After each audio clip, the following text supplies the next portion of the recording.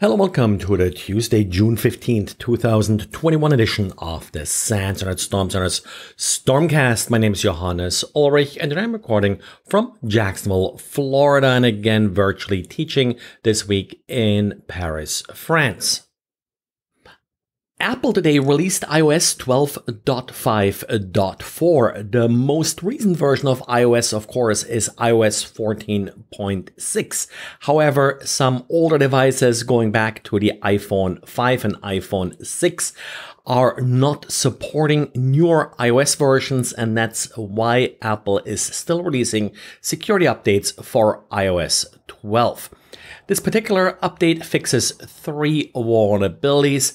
One is a vulnerability in how certificates are parsed, and it may lead to arbitrary code execution. And then we have two WebKit vulnerabilities that also may lead to memory corruption or code execution. And apparently these vulnerabilities are already actively being exploited. So if you're still running one of these older devices, make sure you update.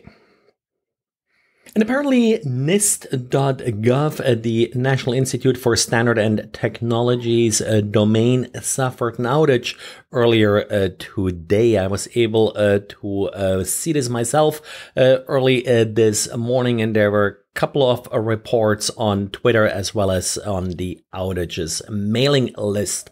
One of the effects was that the website, of course, that serves many security standards and such was not reachable.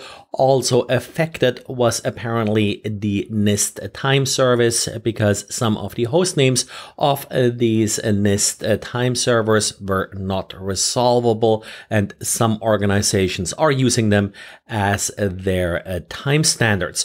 For less critical NTP services, of course, you may want to just sync with pool.ntp.org or run your own little NTP server that is synchronized, for example, via GPS. It's not quite clear what the root cause of the outage was, but apparently it was DNS related, of course, and it may have been caused by a denial of service attack, but I couldn't find any official confirmation of that. Rapid7 today published a blog post with details regarding 4 different vulnerabilities in the Akkadian provisioning manager.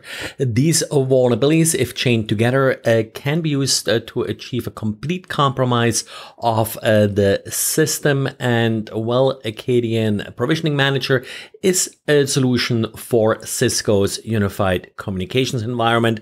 So if you are a Cisco unified communications customer, maybe you are also using Akkadian provisioning manager. Sadly, no patches are available for any of the vulnerabilities. One vulnerability was an actually relatively easy guessable static password that's included with these appliances. It's also pretty easy to break out of a restricted environment via VI, which is actually a very common issue, that you're just executing commands via VI, and then you have additional sensitive information exposed, in part also because development files apparently were left behind on the device. So, for example, it looks like an entire Git repository for the code was included in the actual production environment. Rapid7 made 4 attempts to reach out to Akkadian starting back in January, but never really got a response. So that's why they now went ahead and did the public disclosure.